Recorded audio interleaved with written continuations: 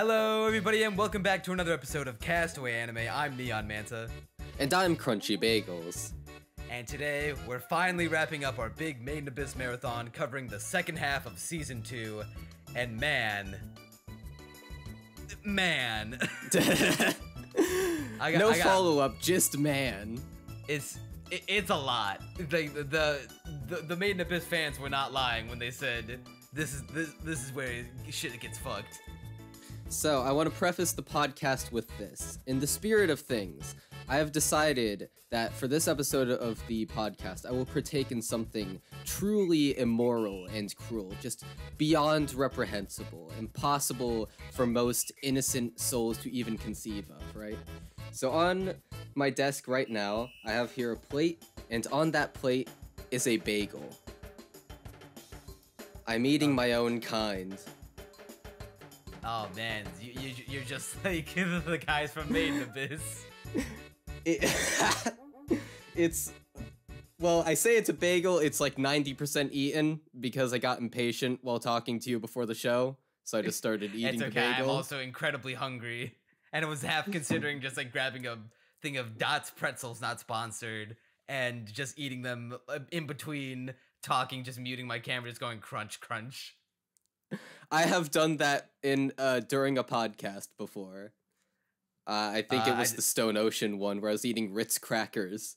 Well, see that we had multiple people to take the time off and sneak away cheeky little bites. No such luck here because we gotta have the stomach to talk about Made in Abyss, especially this arc, cause fuck, dude. And remember, if you enjoyed the podcast, please be sure to hit the like button, head on down to the comments to let us know what you think of the show, and finally, subscribe to the channel for more episodes of Castaway Anime and other videos.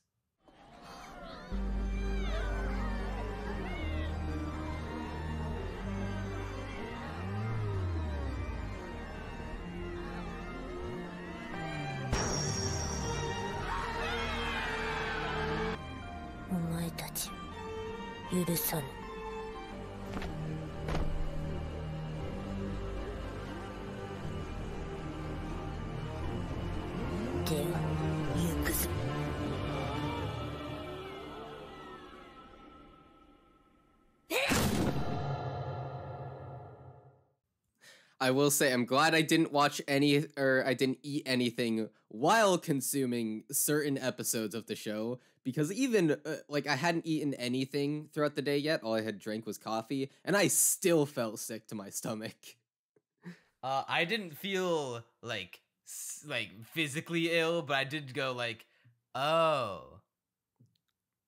I feel like this is probably the most disgusted I have been at a piece of media, and I do mean that in a good way, but it's just, it's horrifying, it's gross, it's not something I was expecting in like the first 2 episodes back to Made in Abyss after like a month-long break. It's a lot. I don't know if this is a hot take. I think what happens in the movie is more fucked up. But, like, this is no less of a fucked up concept to be placed in front of the viewer. I think that I would put this around the same level of completely fucked as Dawn of the Deep Soul. I think that Dawn of the Deep Soul does a better job at making you feel consistently horrified throughout, like, its entire runtime, whereas here, it's mostly just intrigue at where the plot and characters are going, and the occasional, ew, why would Tsukushi put this random guy, like, why do the charms need to be shoving hairs up some random animal's ass? And then there's the backstory, which is 10 times more gross than that, and truly horrifying. And then it kind of recedes again. But I still say that conceptually it is about on par in terms of pure horror as Dawn of the Deep Soul. The only thing more horrifying than Made in Abyss is not subscribing to the podcast. We see the stats, viewers. All right, listen, viewers. I won't judge you if you...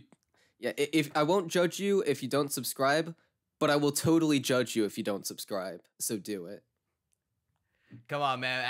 After all we've been through, to some of the viewers who have been sticking around through our most successful series, I am very surprised at how much our Made in Abyss marathon has taken off. I mean, hey, we gotta give the viewers what they want, and apparently that means watching one of the most horrifying shows of all time. It is a good one though. I have a couple friends who watched season 1 and the movie, and after the movie, like they heard that season 2 gets worse, and they tapped out. They were like, "No, we straight can't." You know, I don't blame them because I think the Dawn of the Deep Soul is better viewed as a horror movie than a fantasy movie in most respects, because it is so good at instilling that feeling of dread in you. And I can imagine someone watching that movie, you know, like horrible, great experience, like mix of the two emotions. Like it's horrifying, but you also had a great time. But then you see that the anime is 12 episodes long. And then you see that the final episode is double length. And you think to yourself, can I really survive down this road that? before? Can I really survive that many more episodes of Dawn of the Deep Soul level horror and dread? And like, I feel like if the show was as consistently horrifying as the movie, that it would have been a struggle, honestly. But the only parts that I kind of struggled at were the backstory, where I was like, is it going to get worse than this? Because I'm not sure how much more I can handle. Well, let's not waste any more time. Get right back into where we left off with episode 7. It's another one of those long, full length flashbacks going back to the Suicide Squad that went down into the 6th layer, meeting with the interference units. And we also find out that this was a note that someone had left in the podcast for the first half of Made in Abyss season 2. That I questioned how they were able to use the elevator into the 6th layer without a white whistle. The Hollow had a white whistle on them, or rather, like a Your Worth stone that is made into white whistle. So plot hole filled. I do wonder if Tsukushi originally like just had them go down not really thinking about it, and then later was like, oh shit, oh fuck, I forgot to put Your Worth stone. No harm, no foul. I ain't gonna lose sleep over it if that's the case. I mean, I don't really care if that's the case. It is just something I wonder. Because it would be funny if it were true. But either way, they go down into the 6th layer, and they start exploring around, getting a lay of the land and whatnot. And what they realize is that, and I really like the way this is set up, where it's like, there are 5 possible places to get water. And they start listing out all the reasons, like, okay, so this one won't work because it's guarded by this super scary monster that will literally destroy us if we even try to drink any. And these 2 are too hot and inhospitable, and like the surveyor robots can't even get close to it. Forgot to mention this, they also meet a surveyor robot and start getting like interacting with it and getting some advice from it. They seemingly don't treat it as hostile or anything like that. They pretty quickly realize that it's not going to do anything to them. They go through all these water holes, and they realize that there is only one water hole that is available that they can get water from. And I remember actively thinking, like, well, why this one? I mean, it's not a plot hole if they don't cover it, but I'm just, a little curious, a little prickle in the back of my mind. Why wouldn't other creatures use this water hole? Why wouldn't it be guarded by a monster too? And the reason why is because said monster would have died. It's not water at all. Well, it's the remains of what was it? A monster corpse that melted and then it just became water. Well, there was a hole above the lake in question for rainfall, although actually, now that I say that, this place has iron rain, so never mind, wouldn't work like that. at least the impression I got was that it was water, but that because there was this decaying creature nearby, I That had makes more sense. somehow deposited eggs into it. Like maybe I'm not sure exactly how it works, but whatever the It's case contaminated. is, yeah, Even if you boil it, it's still contaminated. pretty much. Which makes sense because the creatures here are already surviving extreme heat on a regular basis. So of course, if you boil that thing, it's just gonna come off unscathed. It's just gonna be like, oh, what? You're just gonna boil me? 0 scratches. Didn't even feel a thing. So That eventually, causes everyone in the village to get sick, one by one, including Iram Yui, who, by the way, just wanted to point this out as a note. We got to give a round of applause to Tsukushi. Went through this entire back half of the episodes. No piss this time. I think he's finally graduated from piss to scat because everyone, including Iram Yui, just has diarrhea. well, I mean, technically, I think it's like mostly just the eggs that the monster had laid. No, Iram Yui very explicitly has diarrhea. Okay.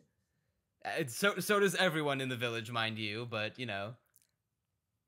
And the other effect of it is that their limbs are basically, it's difficult to describe, but like hardening and contorting into these weird shapes / disintegrating. Yeah, they turn into like these weird tree-like corpses. They grow tree-like. wood from they grow into like wood or like the branches of a tree. It's very Eldritch horror-esque. Basically, this disease is your worst nightmare. You don't want it ever. But eventually, one of the dudes, I'm trying to remember, I think his name was... no, that's not his name. Wazukyan? The prophet dude. Yeah, Wazukyan. Wazukyan. That's like the only guy I don't have the name written down for. So Wazukyan, he ends up finding... I think he's the one who finds it. This sort of egg... the cradle gem. of desire, also known as a wish-granting egg. And it's like this relic that is supposed to basically grant your wishes-ish. It like contorts your body into a form that helps you achieve your desires. But only a child can use it. Of course, only a child would use it. Like, Akihito Tsukushi, the menace himself, is writing this story. You think this would be accessible to adults? You really think that for a second? I don't know if like the way that it works, it only like mutates bodies in order to happen. I think what had happened to Iram Yui specifically is that, what they do to her in order to cure her illness is that they use the egg on her. She takes it into her body physically by absorbing it, and in doing so, hoping that whatever wish Iram Yui has like closest in her heart, that might like find a way to cure her, and it does. There's this kind of like haunting shot, or at least one that was very unsettling for me, where she like comes into Vueko's room being like, Vueko, look, I'm all better now, it doesn't hurt, and her melted hand is like took on this new deformed shape. Yeah, and she's like just, so standing there upbeat smiling. about it. Like, look, it doesn't hurt anymore, I'm all better now. It's just like her hand is like 5 times the length it used to be and not recognizable as a hand anymore. It's just like a mess of just shape. It's like, it's not even a shape, it's just deformed. It's like spaghetti noodles. Yeah, there are actually quite a few shots throughout this this block of episodes that have stuck with me, and that certainly is one of them. It is basically meant to make you feel utmost horror, and this is slightly off topic, but I just want to point this out, which is that in my notes, I have this adorable rabbit shell fucker is the cutest thing ever. I want to hug everything. Guess what happened to that cute rabbit thing? it In gets bold, in bold, I say, "Oh no, oh no." You fucking retard! You got attached to a cute thing and made an abyss. I should have seen it coming. I think Mianya. I think that's Mania. the Mania. Yeah, I think Mania has. Although to be fair, Mania also did get pinched by Ma. So Got never fucking mind. No their guts cute squeezed thing. out. Yeah, And no cute nothing animal survives. is safe here. Nothing will survive this unscathed, even if alive. So Iram she ends up taking in the Cradle of Desire, and slowly but surely, her body begins transforming. And eventually, it is worth restating that Iram she was cast out from her village because she was unable to have children. And as it turns out, one of the desires close to her heart was to have children, so that she could, be accepted back into her tribe. Guess what horrible things happen now that she has this body that can achieve her desires? Well, there's a big old asterisk next to Iramui is now able to bear children. In order to do so, she is first I guess the egg mutated her body in such a way that it overcame her physical limitation of being unable to bear children. And so now she's able to birth these rabbit reminiscent babies. The problem with these babies, though, is that they have no organs for eating or drinking, so they don't live longer than like a day, and they die super fast. And every time one dies, another is birthed in its place. Or Iramui's become a fucking unit and pumping them out every time. Like, pretty much on a daily basis, from what I could gather.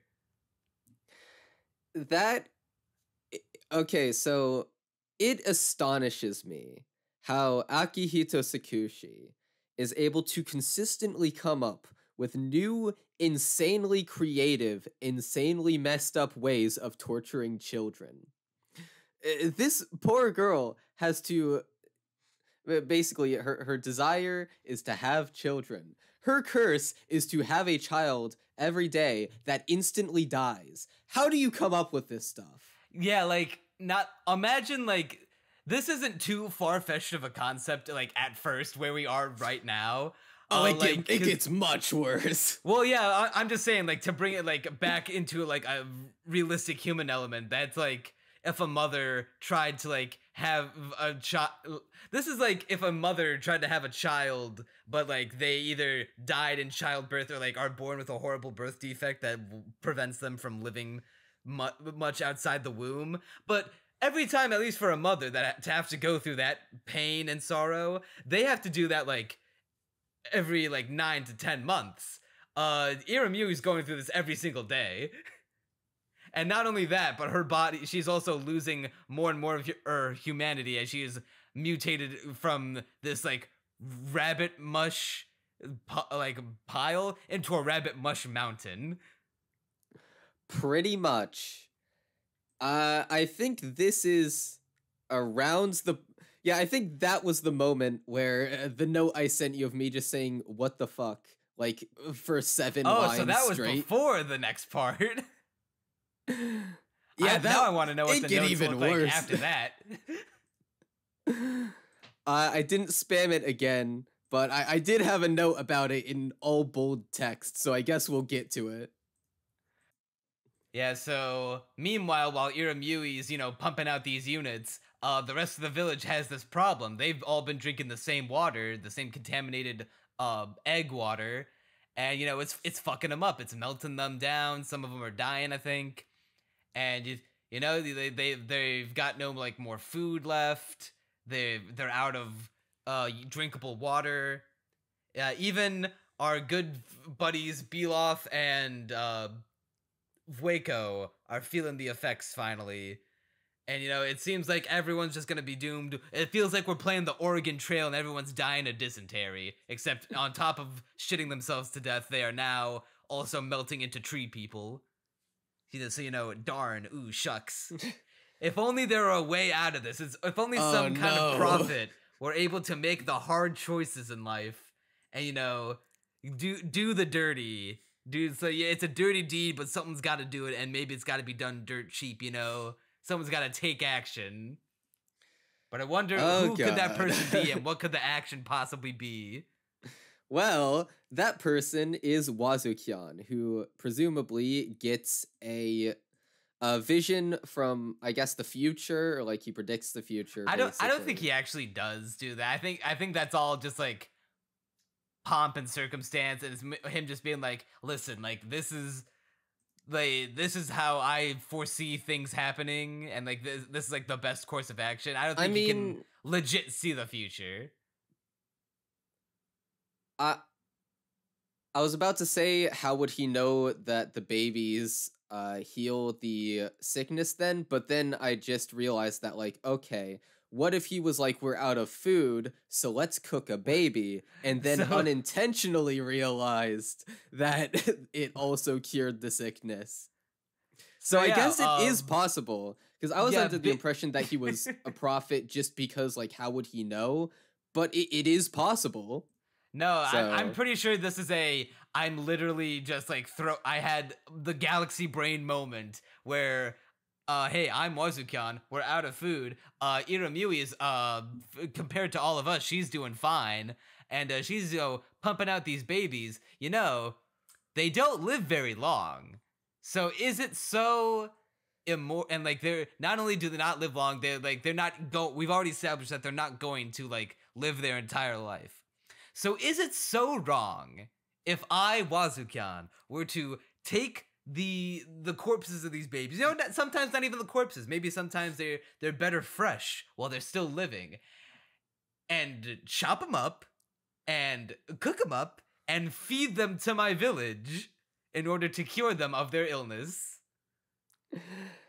And that is exactly what happens, and Vueko is not happy about it. Someone who is especially not happy about it is Bailoff, who is seemingly traumatized from the whole ordeal. He's like grabbing at his face, like, how could I have done this thing? Oh no. It was so good though. Yeah, he seems to like find it tastier than everyone else. Although Vueko also found it delicious, but he seems to have like a like that.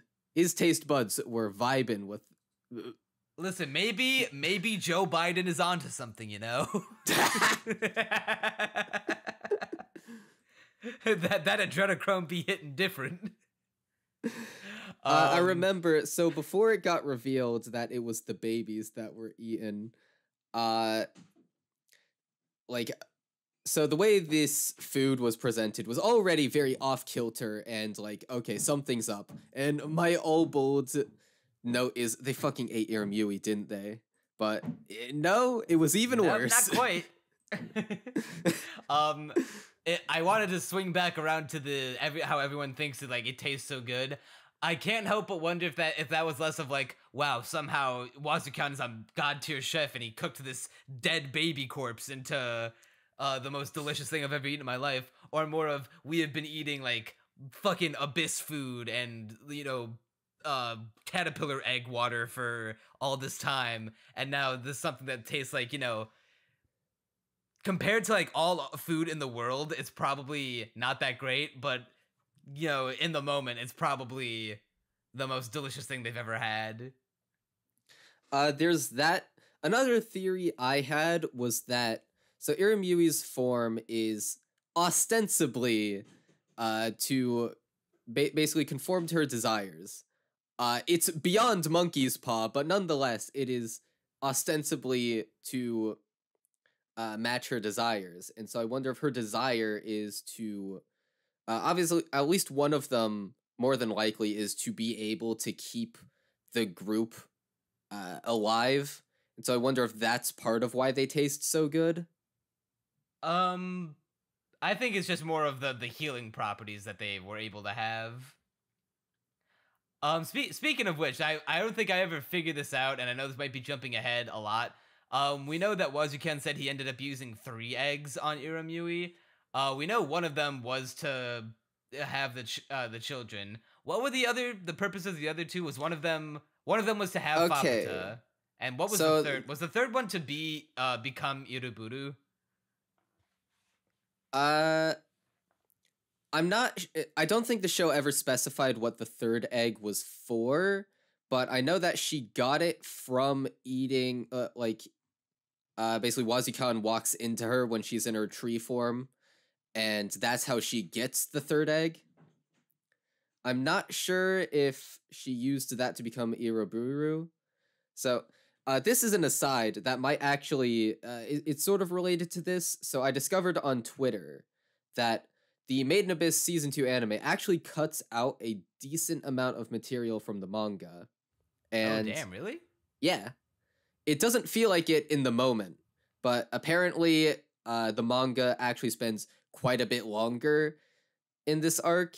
And I was seeing Quite a bit of discourse. longer on the fetus eating. Yeah, just capturing all the raw details on that. I heard something about Abyss.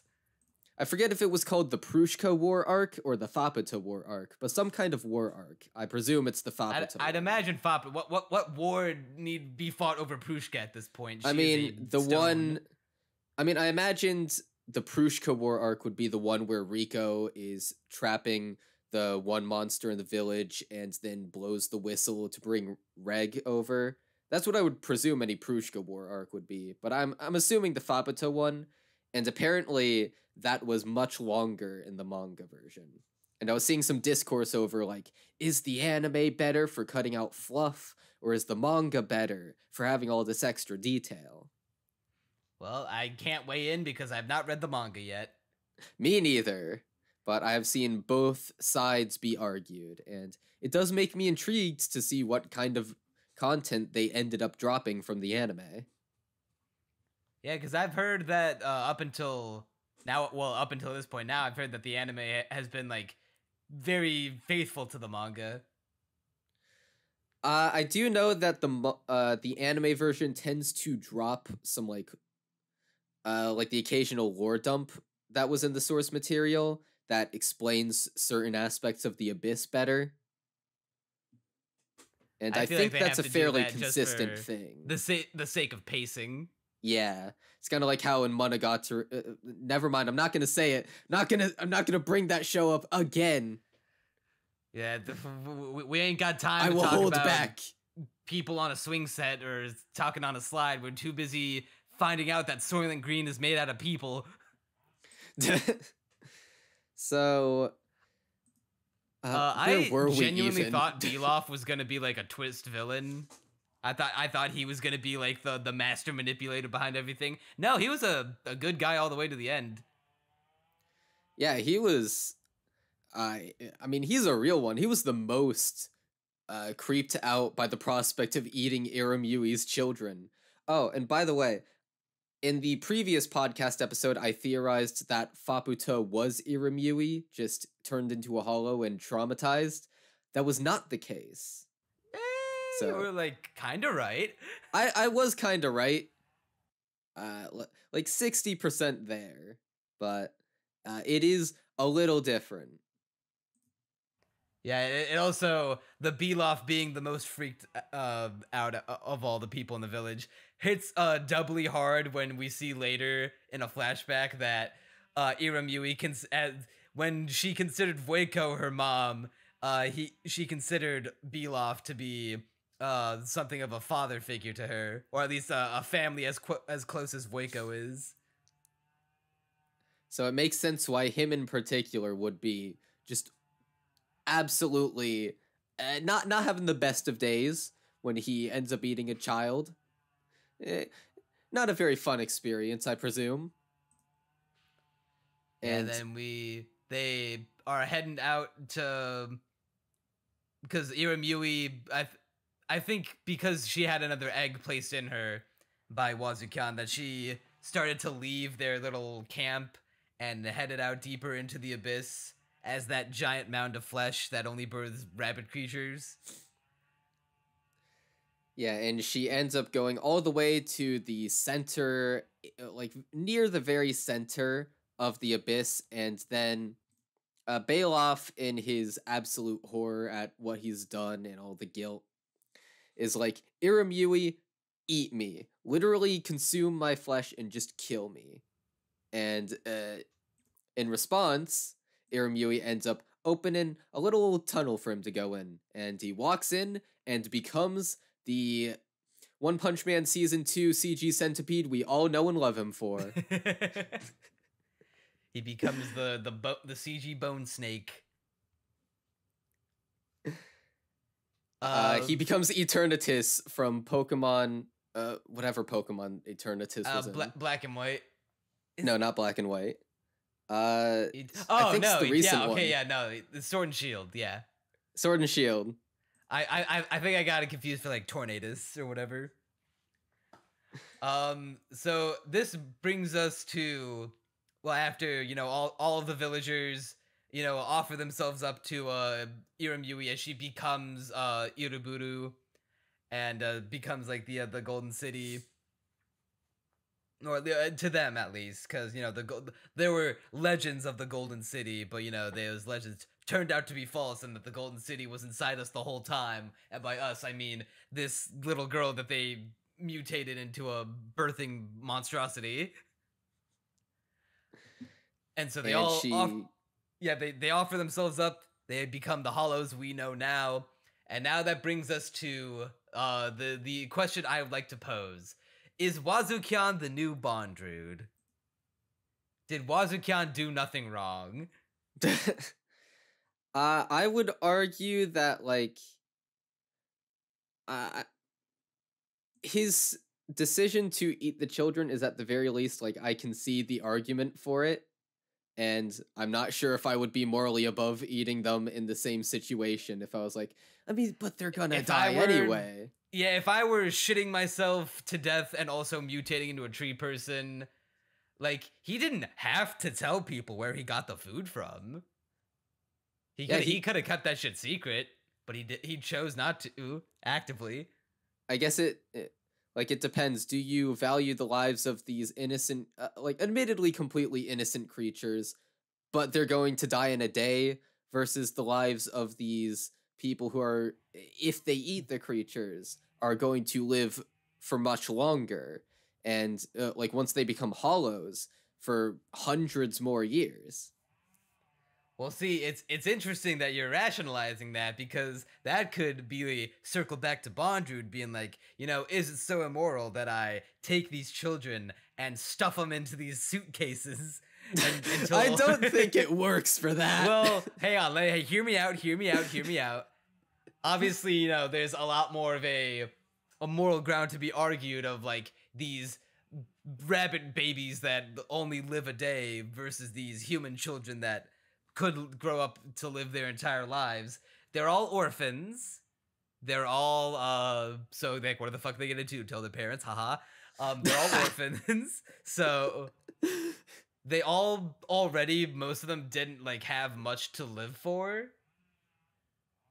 And so I'm using Bondrude's logic, and in the lens of Wasukyan's logic.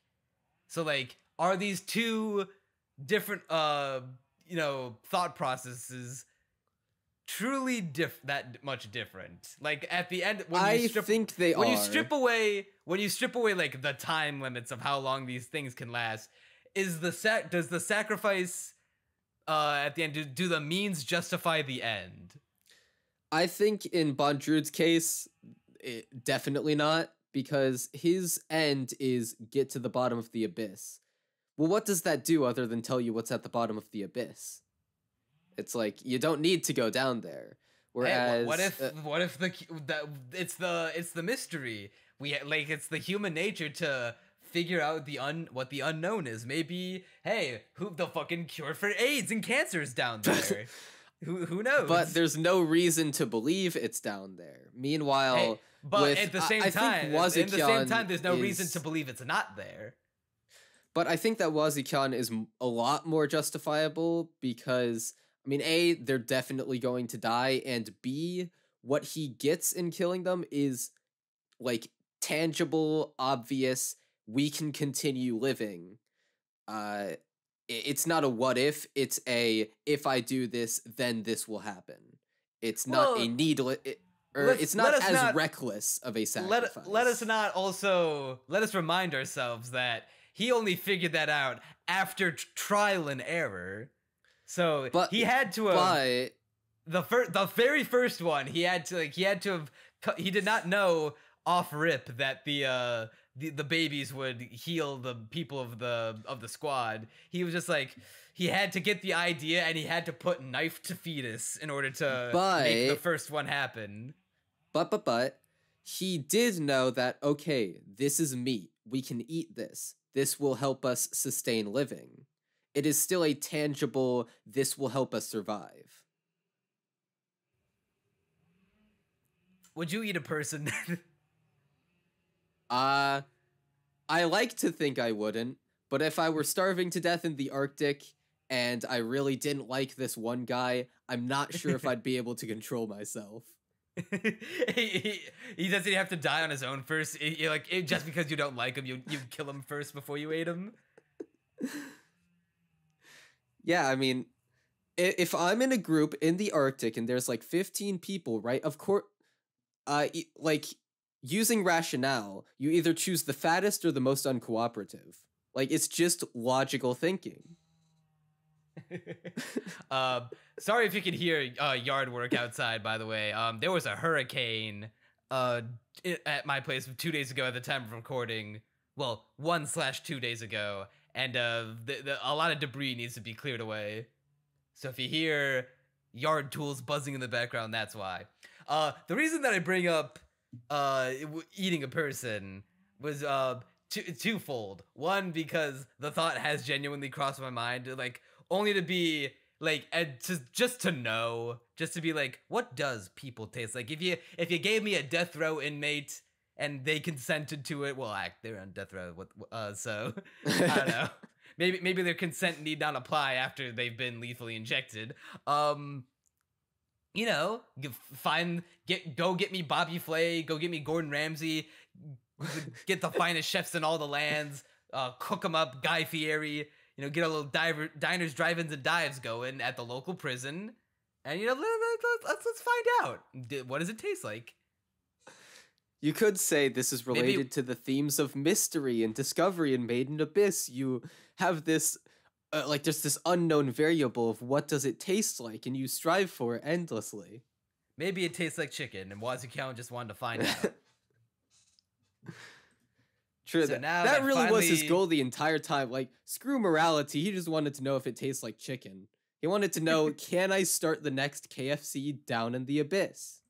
Kentucky Fried Iramuid kids. Kentucky Fried Children.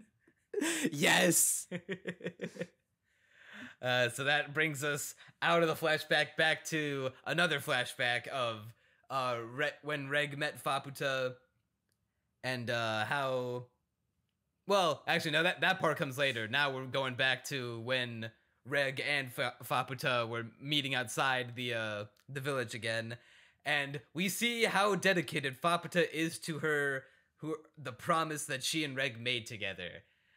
And how so dedicated she is to this promise that she ripped off one of her ears and one of her arms by herself and hands them to Reg as a bleeding mess, just to be like, oh, I'm so happy that you want to keep fulfilling my promise despite you forgetting. Now we can eradicate them. And you're like, chotomate, my friend.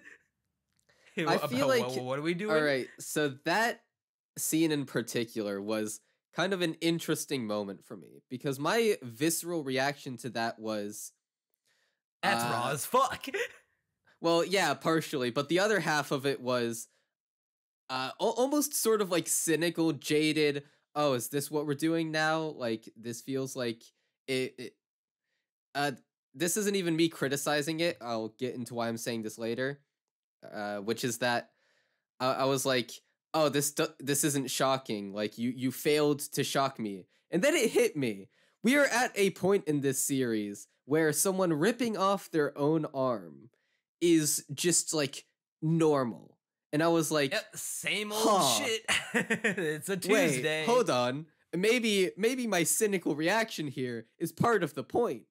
Maybe this is what the abyss is all about. Maybe I'm falling into this show's trap. And also, Faputa eating a bug needs to be a GIF. I love like that single There are a lot shot of cute is Faputa like... moments here, which is funny to say considering what she does in the same arc. Like specifically Faputa eating a bug. I need that to be. Is that a GIF actually? I need to know. Probably. I Faputa guarantee you the Maiden Abyss fandom bug. has gifted every cute moment of Faputa.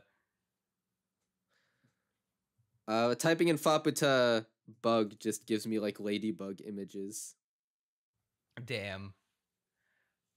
Well, we can sort through that later because we got more pressing matters, and so do the people of Iruburu, because they've got a tiny furry terror knocking on their door, and once motherfucking Reg blows a hole through the wall to fight, Juroimo, because he's trying to. What was he trying to get again? So Jiroimo, so Reg came into town with Faputa's limbs, and Jiroimo was like, value, need value. Oh, yeah, and that so makes he sense. attacks Reg, and Reg eventually ends up having to use his incinerator in order to defend himself, which knocks a hole into the force field around the village, which means Faputa is able to come in. And And we find out what exactly Faputa's deal is, and that hurt, and which is simultaneously cool and also terrifying to think about. That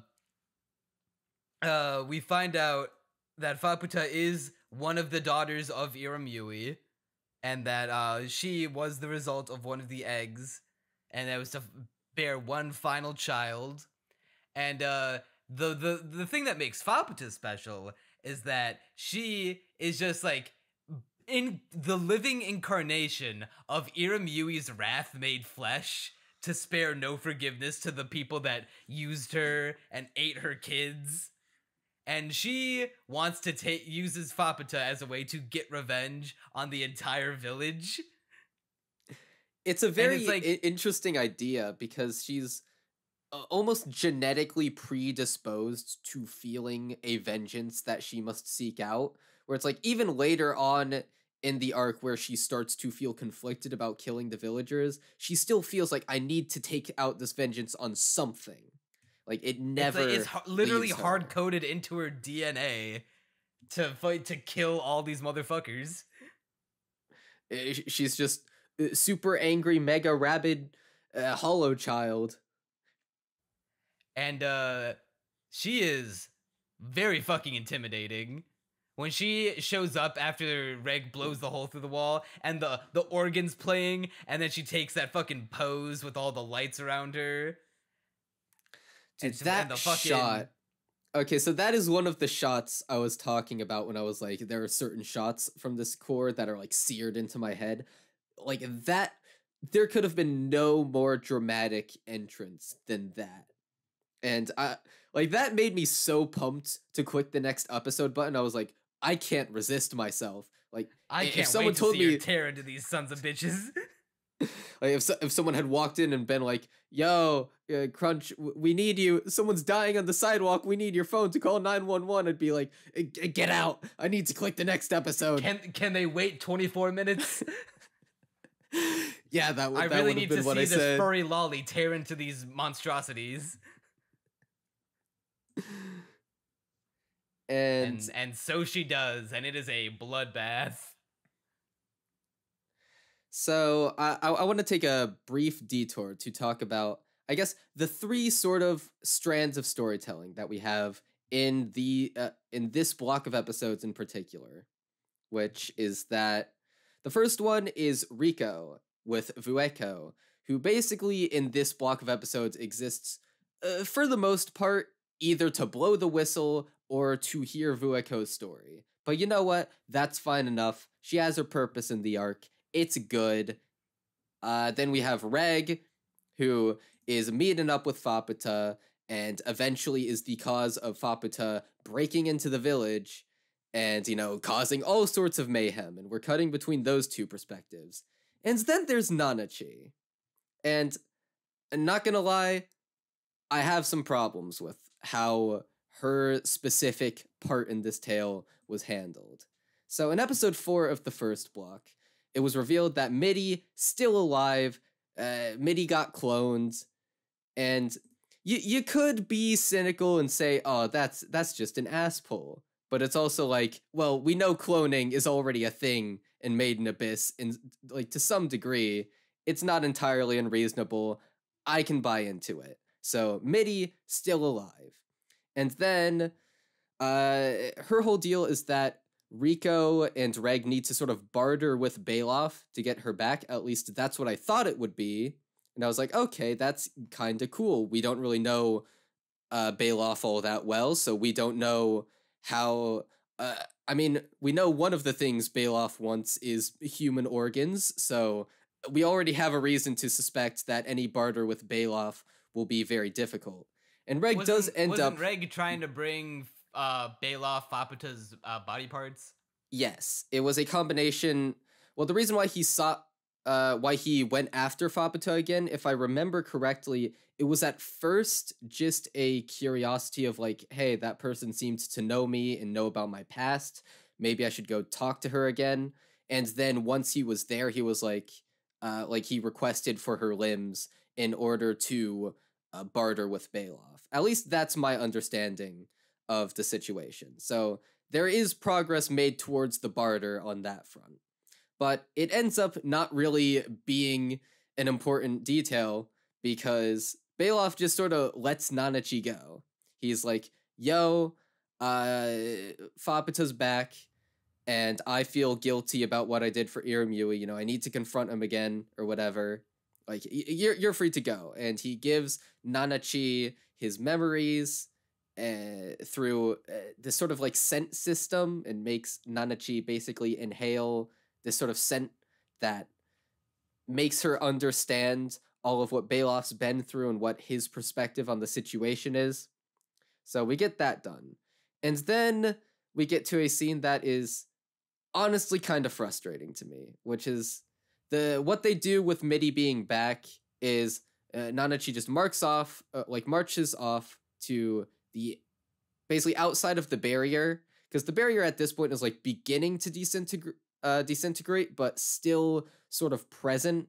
And so Nanachi needs to walk to the very outside of the barrier in order to dispose of Mitty, you could say, and watch her melt before her eyes. And you know, we get the cry or whatever.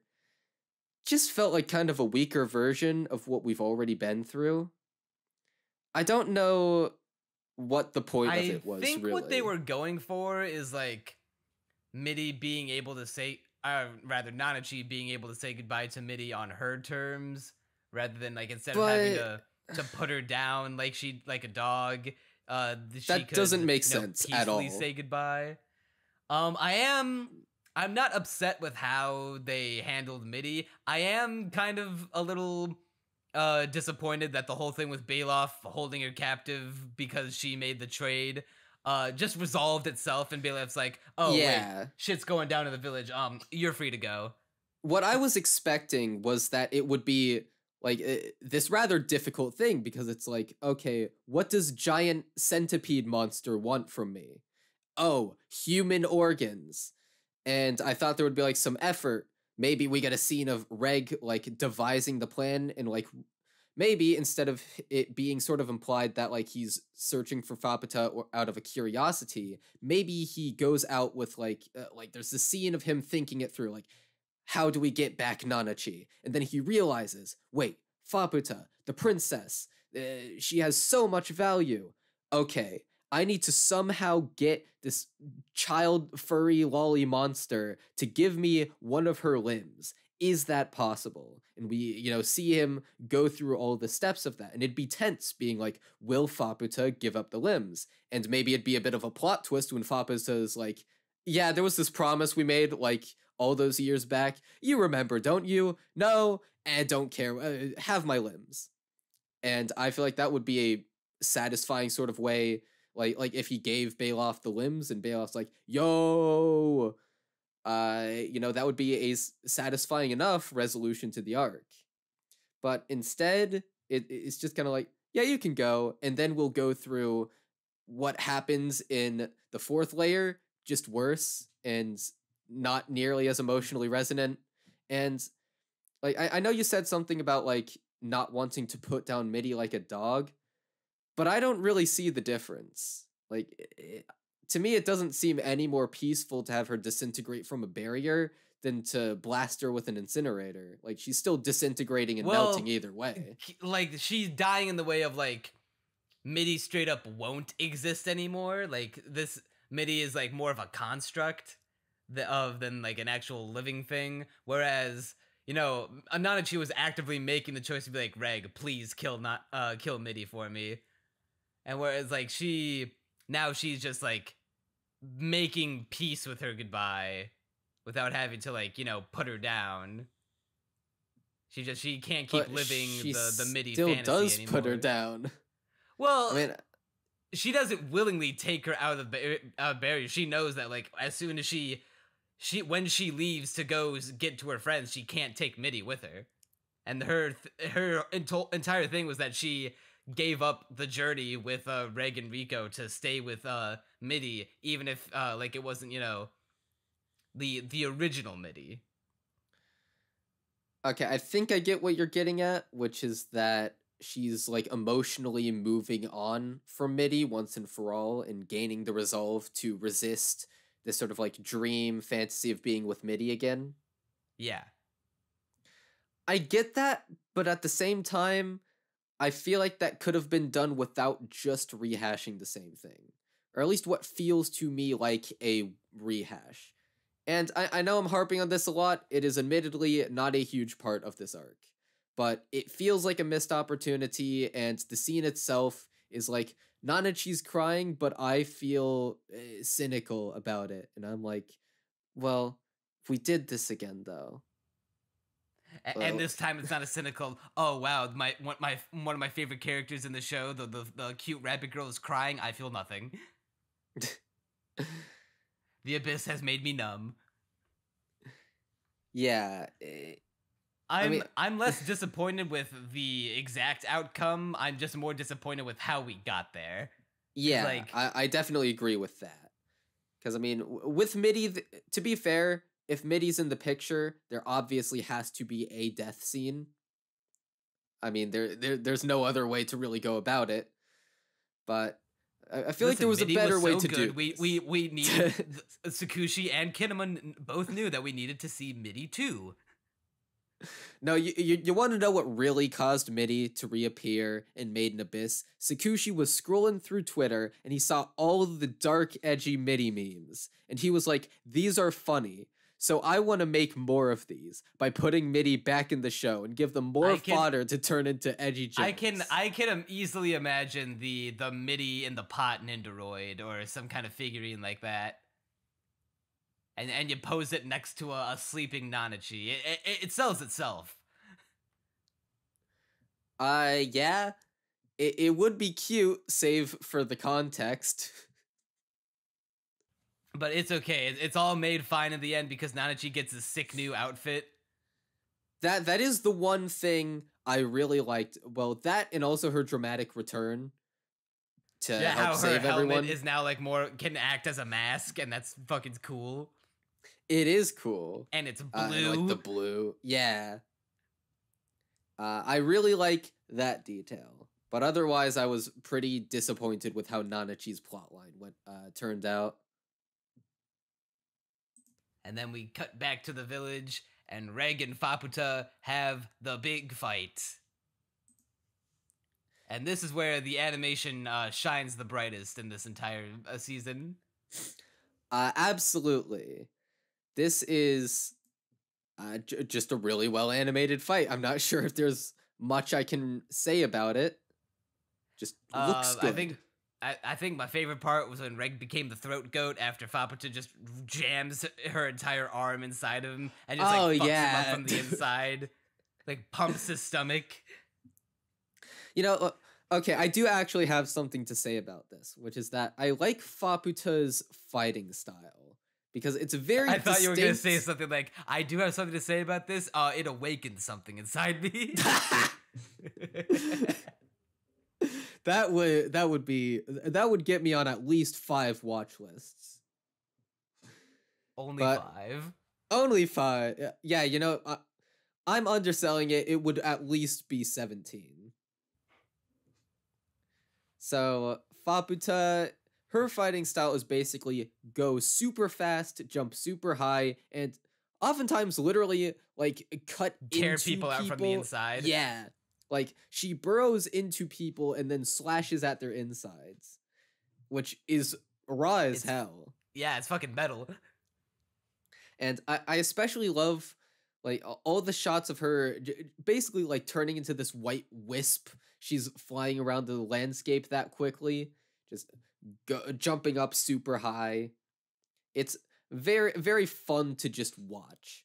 Like I could watch Faputa just jumping around to the landscape for like 5 minutes straight with no context. Wouldn't even have to have a plot. I just enjoy watching Faputa go everywhere.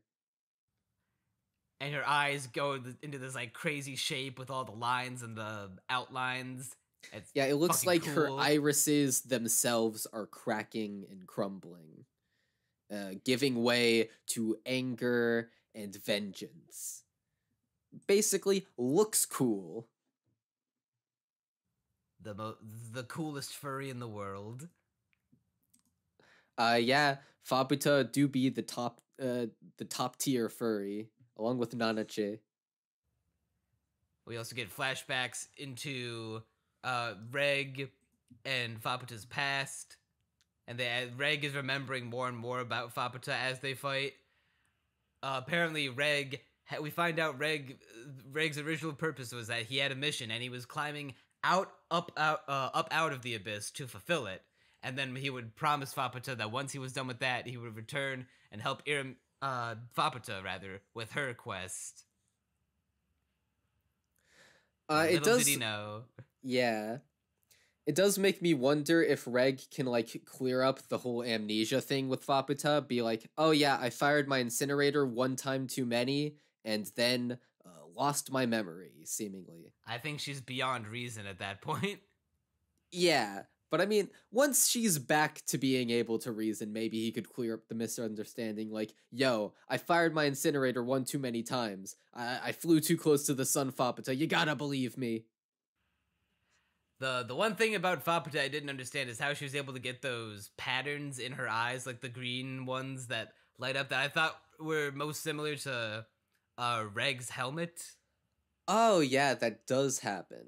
I thought they were gonna be like, no fucking way is she part robot also. But no, I don't think that's the case. I think that's just a thing that happens to her. I think that it's just sort of like symbols of the abyss, and they can manifest not just through like robots and electricity, but also just in general ways.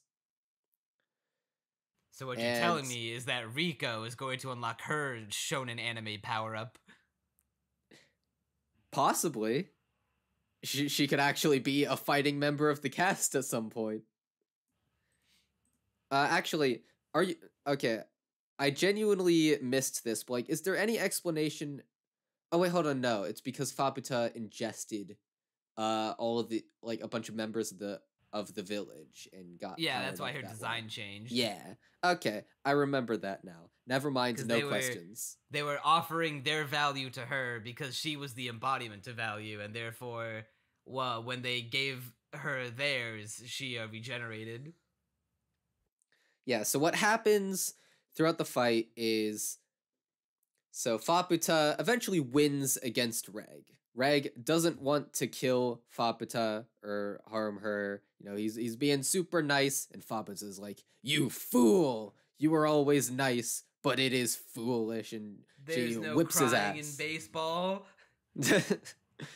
And she eventually has, I think, Jeroimo pin down Reg to stop him from being able to move. She just knocks her out and, roughs him up a little bit. And then she, she's about to destroy everyone. And I think this is when Nanachi comes in with Bailoff and, starts using her fishing rod. Almost, because Gabu does sacrifice himself to protect Riko from Fapata. Oh yeah, that does happen. And Fapata's enraged, like, why the hell are you doing this? And Gabu's like, yo, all right, dude, chill. Riko right here, yeah, the robot really cares about her. You might not want to do that. He might be a little mad if you killed her. You know, he's your Haku and all that, and I think that you might lose that if you harm this child. And then he just collapses and like, oh, I'm dead now. Well, not quite. He doesn't die yet. That part comes later. That part comes later? When does he die? The dragon steps on him. Oh yeah. How did I forget that? He did live for a while longer, only to be killed later.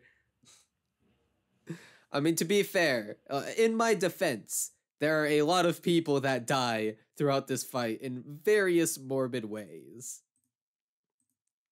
But yeah, he does like get his survivor. Yeah, he does get his like the back of the robot gets impaled by a turbanid dragon. So Nanachi shows up to save the day. Bailoff basically creates the scent as Faputa is destroying him, and he's like, yo, dude, sniff this. And Faputa's like, yo, this smells, oh no, what have I been doing this entire time? And she ends up sympathizing with at least Bailoff's perspective of like, oh, he felt terrible about this. They did not, you know, if they could avoid this, they would have. And Iramyui, her perspective shifts to where she still feels the vengeance, and she's like, I'll never be able to forgive them. This is just how I am. I am destined to be mad about this forever and destined to want to kill them forever. And, you know, I'm always going to want this village to die. However, I understand your perspective on a cognitive level, and I will be a quasi-ally to you when all the monsters show up. Literally all of them. To make up for how little exploration of the abyss was in this arc, I presume. There are a bunch of monsters, all of them, that just show up. We get a bunch of new designs, like this eyeball bird with like 4 legs. 2 turbanid dragons just tag teaming the entire village. It's just mayhem CGing all over the place. Yeah. How did you feel about the CG once we get to the monster fight? You know, I thought that the CG was as good as you could get for a TV show. I mean, it is a little distracting, and it's like, oh, I wish this wasn't in CG. Obviously, like, I think pretty much everyone wishes it wasn't CG. But at the same time, A, the turbanid dragon is a very complex design, and I see why those in particular would be CG. And B, like, all the rest of the monsters weren't CG. And honestly, I'm just more thankful for that than anything. You gotta take the good with the bad. Like, imagine this scene with just all CG monsters completely shattering your immersion in the world. It's like, oh yeah, if they were all it would have been a bra moment. Imagine CG Faputa. Yeah, at least we didn't have to see CG Faputa. So count our blessings, because this book with incredibly complex. She got fucked up. We should mostly, I think, just be thankful that this book with complex art got done in anime form, mostly CG free. I was gonna say the thought is coming to you. Yeah, eventually. As far as the rest of the fight goes between Faputa and the monsters, it was almost like saddening trying to see like get back up again and again, but just to get utterly just decimated by the monster, getting torn apart. Something that really hit me about the monster fights in particular is that Faputa is shown to be incredibly powerful, like strong enough to beat Reg, which, to be fair, that's just because he's, a nice shonen boy. He's kind, but at the same time, it's also like, oh, but Faputa still beat him, so it's like, we have his unconscious body as proof. Faputa was the one standing after that fight and relatively unscathed looking. And then we see all these monsters from the abyss, and they just wreck Faputa. Just by the end, they are throwing Faputa's limp, barely alive corpse They're fucking around. ragdolling her. Yeah, pretty much like it's nothing. Like they're playing a game of catch with it. And really puts into perspective that, like, this is how powerful the monsters of the abyss are at this point. Like, they weren't messing around. Like, they weren't lying when they said, hey, from this point forward, the monsters of the abyss, you don't want to mess with them. Like, they make the I forget exactly what it's called, but the spiny monster from the fourth layer. The orbed piercer, I think. Yeah, the orbed piercer. That sounds right. Look like a they make bitch. that. Yeah, they make the Terminid dragons make that look completely powerless. The Terminid dragon would probably just blink and destroy the orb piercer.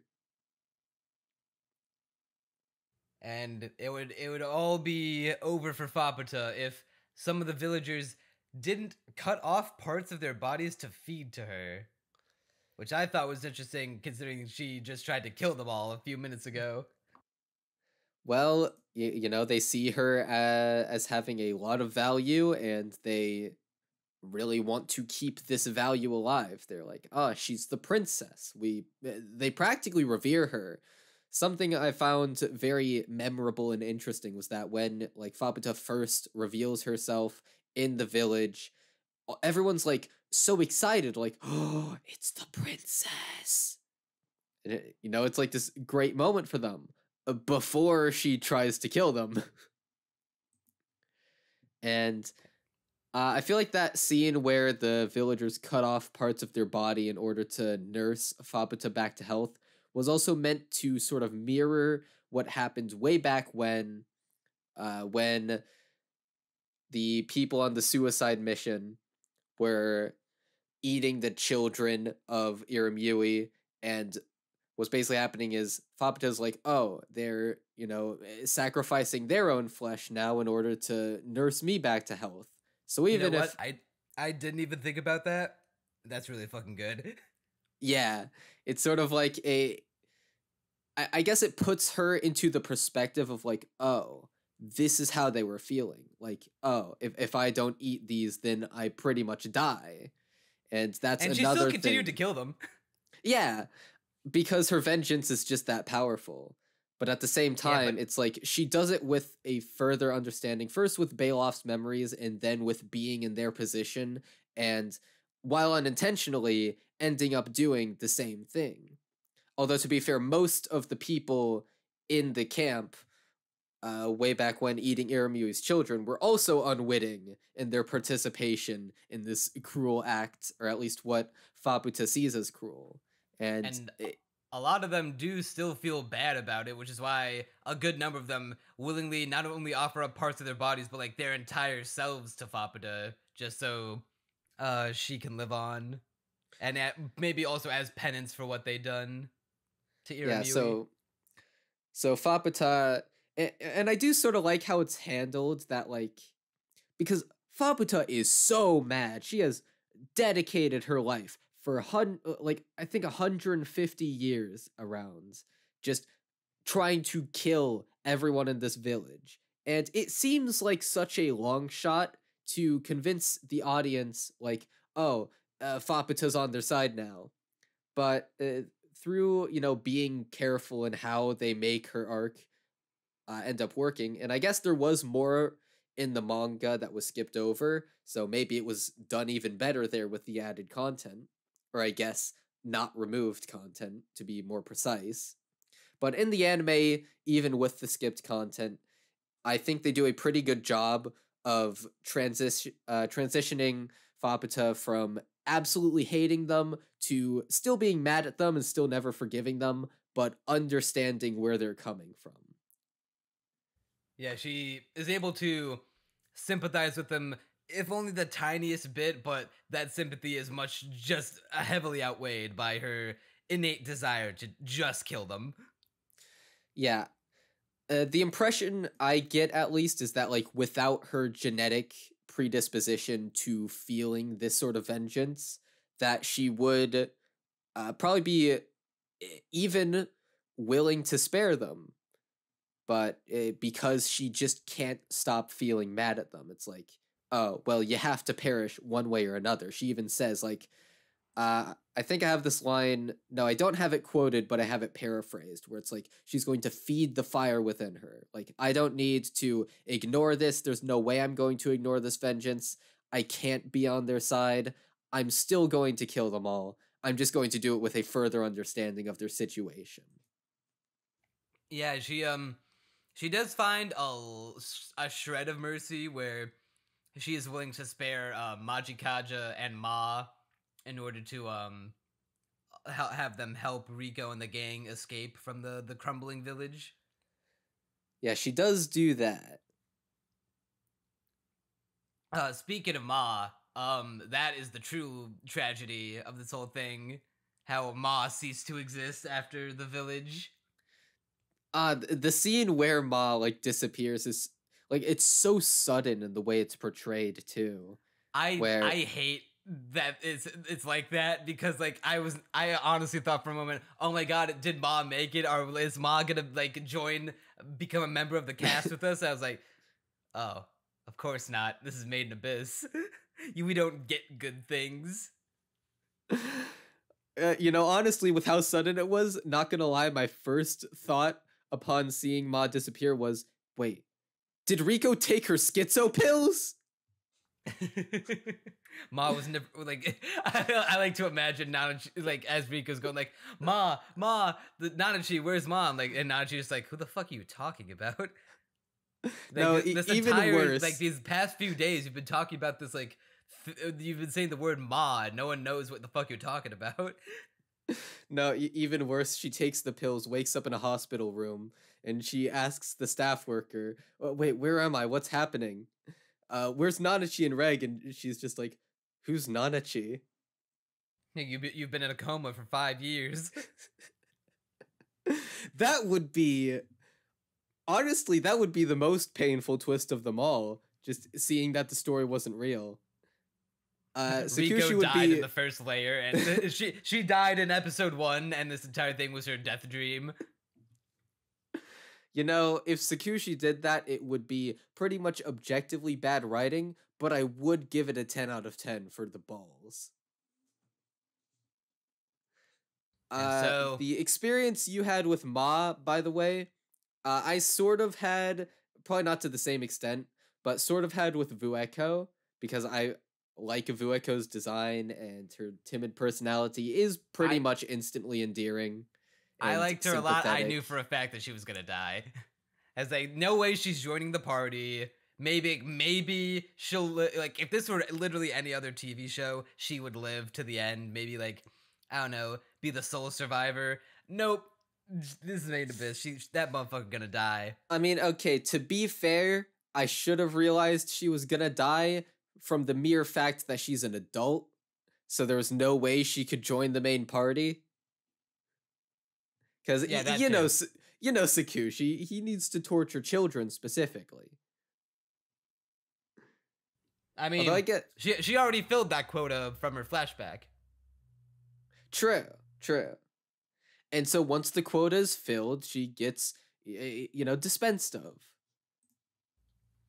And in a kind of fucked up way, too, because as she's just trying to run away, she is climbing up a staircase and doesn't realize that there's a hole in the wall, and that some of the force field is finally seeping in, and then she starts to turn into a hollow until she is saved by, I'm gonna be real, I don't remember her name. She wasn't an important character at all. Apparently, she Honestly, was one of the original villagers from the squad, and from that made Iraburu, and was like a friend of Ueko's. The uh, her sacrifice would have hit more if I could remember which one she was from the flashback. yeah, I don't know who she is. I didn't even piece it together that she was one of the original villagers. I was just kind of like, oh, she's there. She exists, and now she's dead. Rest Well, in she also peace, didn't really random have. person. She also didn't really do much in the present time. Like not much as the tentacle, the turquoise tentacle shopkeeper dude. Yeah. So, Vueko ends up getting pushed down the stairs, and she's like just barely clinging to her humanity. Where it's like she can still think like a human, but has difficulty expressing herself in any meaningful way. And basically, not a fun situation to be in. Very unfun, very not swag. And she's able to think that she finally got the horrible punishment that she always wanted, being living long enough to see Iramui finally die. That's just so messed up. Yeah, Waco tries to kill herself like multiple times. She's like obsessed with this idea of punishing herself. Basically, like in the flashback, she's literally like, I want to punish myself for doing this to Iramui, but at the same time, I can't think of any punishment worse than seeing this done to Iramui. I love how she has this like air of self-deprecation. Like she always has the I don't know if you notice like that smile that she has when she's like kind of embarrassed, or like when someone says something about like how like fucked up the things that were done in the past, where she has this like smile on her face as she like looks away. It's all wavy and wiggly. She basically completely hates herself and is seemingly glad, at least in a sense, that she got what she sees as deserved on her end. And Wazukan points out that the hood she was wearing the whole time was just someone's underwear, just to continue to put her down. Oh yeah, she wasn't even phased when he said it was underwear. I'm trying to remember her exact reaction. I think her like reaction is like, they told me I could wear it as a hood.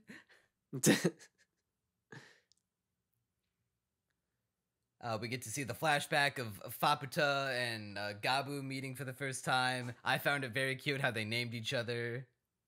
That was a very smile-inducing scene. I honestly forgot that episode 12 was a double-length episode while I was watching it, and then I scrolled to the time bar, and I'm like, oh wait, this is 48 minutes. And it went by in like what felt like 24 in a good way. Yeah, I mean, the like episode 12 does not feel its length at all. I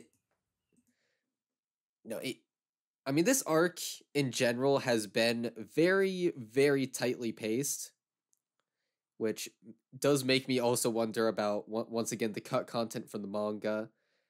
But I mean, I do like, I think it's paced nearly perfectly. Like, I can't think of anything, except for, I guess, Nanachi's arc, which that's more of just poor narrative and not really being fleshed out.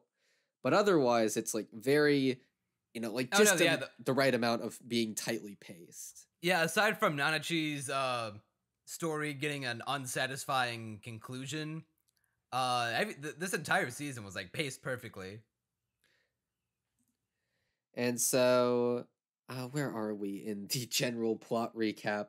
They're escaping from all the monsters. They're escaping. I like how as Wazukian is dying and like saying things like, it's not one thing that drives people into the abyss. It's the accumulation of many feelings that drives people to like escape beyond their humanity and journey into the unknown, into the center of abyss. And when he asks Riko if she's happy to have, in spite of everything, to have done the things that she's done, seen the things that she's seen, and gotten to where she is now. And she is like immediately, yeah, I'm so happy, I wouldn't change it for the world. And Wazukan also has a moment of trying to predict the future where he was like, the only thing down there is just more despair. Your journey is pointless. And Rico just smiles and is like, I'm gonna make sure your future doesn't come true. No U L ratio. And then he dies. Pretty much. Yeah, and then he just immediately poof goes back to dust, like we all will eventually. So I think does now make me we've finally what'd you say? It does make me wonder how much Wazukyan can predict the future, and I mean, I at least reckon that what he says won't come to pass. But then again, the series is messed, so I wonder who knows if it gets even if it could get even worse from here. I mean, it probably will for a little bit, but I like to imagine there's an oasis at the end of it all. Emphasis on like to. Nah, it's just a bunch of dead Rico's mom at the bottom. The remaining villagers offer themselves up to Fapata, who uses their value to empower herself, get a cool new design, and finally use the rest of her power to destroy Iraburu. And from there, they escape, and Reg is like, so it's basically Reg, Rico, Nanachi, and Fapata together, and Reg's like, actually, I think Fapata starts crying for a little bit.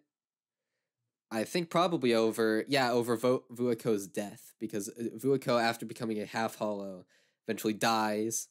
Vuako and Fapata buries her and puts a headstone like, hey, I heard that the villagers do this to commemorate the dead. And while she's crying, Reg's like, yo, wanna join our party? And after a brief back and forth, Fapata's like, I'll think about it. And I'm pretty sure that means a yes in this context. Yeah, there's no way. There's no way after all that. Yeah, what does she do now that her purpose is fulfilled and essentially her best friend and soulmate is literally right there, being like, hey, join our gang. Join our little suicide squad. Yeah, there's no way she doesn't join their party. She has to. Mega disappointing if she doesn't. I'm gonna throw a guess out there and say that she does. Maybe, that's absolutely my guess. Like 95% chance. Maybe not like as quickly as Nanachi did, or as Haha Prushka did, but yeah, probably like sooner rather than later. It's not gonna be like, oh, 2 volumes have passed and there's still no Faputa on the gang. The last note that I had before the conclusion is that I found it very interesting that Iramui's one of her I don't know if it was one of the wishes from the Wishig, maybe it was the third one, or just part of her will, that the reason Faputa never had any memories of Waco, despite having the memories of like her rage and what the people of the village did to her, did to her mother specifically, she spared Waco because she wanted all of Waco like existence and memories to herself, because she was that precious to her, because she basically was her mother, and like even loved her even more than her own children, or like rather loved her so much that she could not part her memories away even to her children. Yeah, and that's the reason why Vueko is sealed away in all that black goop in the first place, along with the rest of Iramui's children. Where Iramui is just like, I want mother here. Pretty sweet detail. Is that why she, like, it was there? I thought Wazukyan put her there after she tried to kill herself. I think it's a combination of both, but at the same time, I'm not sure how that would work. Because I'm pretty sure, like, the next Yeah. scene we see is that after she tries to throw herself off the cliff and Wazukan saves her. Yeah, it's like a smash cut to him imprisoning her down under there. And then she spends the rest of her days just naming all of the balancing creatures, which are actually like were they the unborn wills of the children that never got to be, or like the ones that were eaten? They are the trying to remember the exact line, but It's yeah, one of the it is two. I think it's unborn. Okay. And then Vueko basically becomes their mother. Yeah.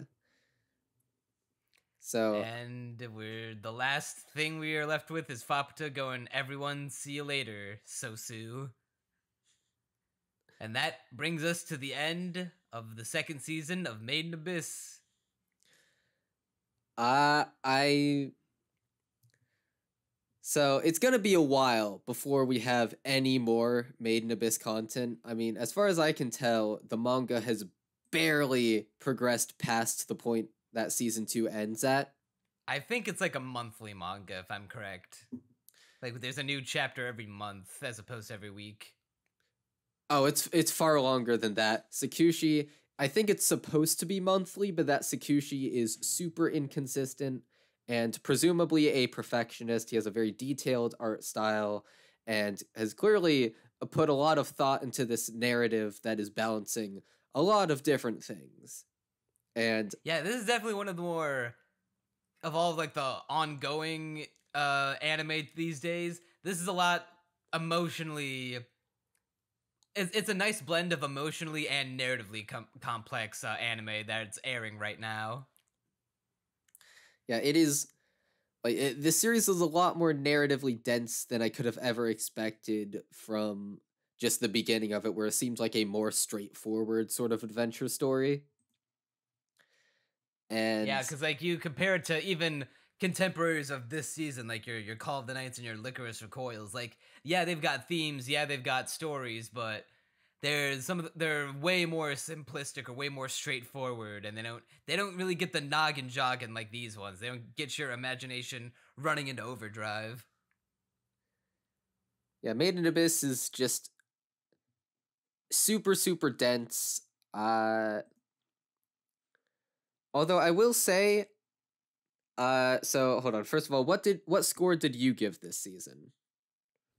Um, I was bouncing between an 8 and a 9 because I am disappointed with how the Nanachi arc ended up, because I feel like everyone else. Well, I was gonna say everyone else, but Riko didn't really have an arc this season. She just was kind of in the background this time, which is fine. This was a Faputa and Reg story, and also, you know, the flashback. So we had to introduce an entire new cast of characters. I mean, she cut her hair, if you want to count that as an arc. Sure, dude. It's an improvement to the look. I do agree. Also, I Um, checked, and the manga has literally progressed, I think, 3 chapters from where we left off in the anime. So it that is slow can't be going. right. There's no way that According can be to right. the Wik, no, you don't understand how starved for content Made in Abyss fans are. Tsukushi does not release his manga very quickly. I'm on the wiki, and chapter 63 is the newest chapter, according to the I'm wiki. going to the wiki too. I'm trying to see like where the release dates are. Okay, chapters. Got it. Just instantly loaded me into the comments. Okay, gift gold. Okay. So that was volume 10 that we have achieved, and now we are into volume 11. Wow. Okay, so volume 10 came out. It seems they put out a new volume every year, going off of this timetable. So volume 4 began publication, like the first chapter was published in October 20th, 2021. And then there was chapter Volume 62. Chapter 61 was published October 20th, 2021. And then chapter Okay. 63, which is 2 chapters later, and there was also a side story, I guess, was June 30th. Well, no, it actually has 2 dates for whatever reason. The first is May 20th, 2022, and the second is June 30th, 2022. TLDR, it is very sparse. These are not, and to be fair, they do seem like very, like rather long chapters compared to your average manga chapter, but even still, Made in Abyss, like it's pretty much a meme in the Made in Abyss fandom that they're constantly starved for content because Tsukushi releases at such a slow pace, and I presume he's only able to because of how popular the story is at this point. Okay, yeah, so ever since Volume 4, there is a new volume every year, it looks like. No, Volume 5, rather. Because Volume 5 came out December 2016, then Volume 6 came out July 2017, and then we switched to yearly releases. We see next 7 in 2018, 8 2019, 9 2020, 10 2021, and the most recent volume, which came out earlier this summer, July, at the same time as the anime's premiere, the second season, Volume 11, July 29th, and it's only like 3 chapters long. That's crazy. They're actually, almost all of them are released yearly except for volumes 4 and 5, which were both in 2016. That seems to be the exception to the rule. Well, all right. Well, we'll see you guys in like 5 years for the season 3, or the unless next I sequel want to movie. become a Made in Abyss manga reader, which that's a well, pain that's unto the thing. itself. Well, that's the thing. Like, not only will you be subjected to the long wait times, even if you decide to become a manga reader right now, you have 3 chapters of content to catch up on before Yeah, you are as caught exactly. up as manga readers. So, like, there is truly no winning right now. I don't understand how anyone could survive these types of wait times. Well, I guess you're just gonna have to deal with it. And I guess just like the audience will have to deal with liking the podcast, heading down to the comments to let us know what they thought, and subscribing to the channel. That is a very good idea. I guess I'll just leave off with my score for Made in Abyss Season 2, which is a very strong 8 out of 10. I think it's pretty great. I wouldn't also gave put it an 8. Yeah, I wouldn't put it on par with Dawn of the Deep Soul, just because I think that Dawn of the Deep Soul is just such an emotionally crushing experience in this package of like an hour 40-minute film of just consistently horrifying you to no ends. And Made in Abyss Season 1, although far less narratively dense, I'm just naturally attracted towards these sort of fantasy adventure type shows, unless they're isekai or native isekai. But aside from that, I would say that Season 2 hits it doesn't quite hit the same highs. I did not cry during any scene in this season like I did with the MIDI scene. I did feel horror. I did feel the dread of Jesus Christ. What kind of sick concepts is this man cooking up in his brain? But I don't think it hits quite the same highs, but it also does not hit the same lows as Season 1. Like when we had that lull in the pacing and like dealing with an entire layer of the abyss in one episode. I feel like this is a lot more consistent of a package. I would definitely agree with that. As to what I would say is the better highs between of the 2 seasons,